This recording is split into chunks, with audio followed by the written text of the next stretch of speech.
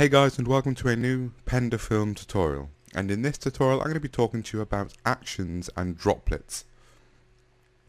And actions is a set of instructions you can make Photoshop follow on its own, where you show it what to do first and then you can just hit play whenever you need to use the action, and it will repeat those steps on whatever project you want to use it in. And a droplet is basically an action where you can use it outside of Photoshop. It's a small exe file on PC which you just drag documents onto, JPEG, GIF, PNGs, whatever. Just drag them onto and it will apply those actions to it. So first I'm going to show you how to make an action. Now actions are really easy to make. If you don't have the little play button here, which is what the action symbol is, go to Window and Actions, or you can hit Alt F9. And now we're going to go into this little icon here which looks like new layer. Click it for a new action. I'm going to name this resize 50%. Let's make it orange and hit record. So now it's recording. You can now go to image, image size, put these onto percent, constrain proportions, and put in 50, which is half of 100, funnily enough.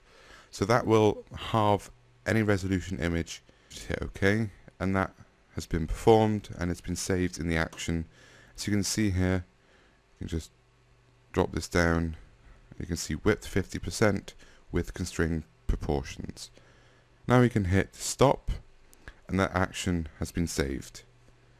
So let's just close this document without saving. Reopen this. Check the image size, 3000 by 2000. Apply this, and as you can see, it's been halved. So now we've covered how to make the action, we can go over how to make it a droplet. That's even easier. Basically, highlight the action you want to use, go to File, Automate, and Create Droplet. This window will appear, and this allows you to create the droplet. You want to choose where you want to save the droplet. I'm going to go to my graphics, droplets, resize. I've already made a droplet, but I'll just replace it. Find which action you want to use. We've already selected it, so that's no problem. And then down into the destination bit, we have None, Save and Close, and Folder. We're going to choose Folder. We're going to choose our folder. Graphics drive, resize. I'm going to name this resize outputs. Hit OK.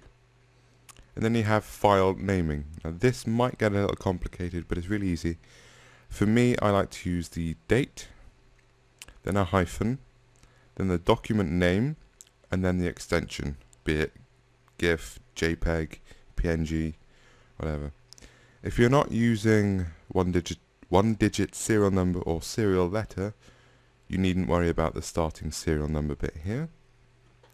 Here you have the compatibility tick boxes.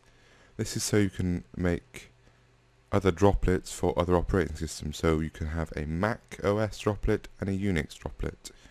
You have errors here. I'm going to go log errors to file. I'm just going to name this errors. Hit OK. And now our droplet has been made. Let's go into our folder here. We've got our droplet here and our outputs folder. So now if I drag this onto the droplet, we'll go through that in Photoshop, reopen our folder, and here you can see the file has been halved. As easy as that. So that's how you make actions and droplets. Now I use actions and droplets for nearly everything. I haven't found a way how to export actions from CS5 yet into CS6, but the procedure is exactly the same between them both. So if you're using older versions of Photoshop, you've got nothing to worry about. So thanks for watching this tutorial. As always, you can go to my website for the written version of this. Don't forget to subscribe, rate, and comment below. So thanks for watching.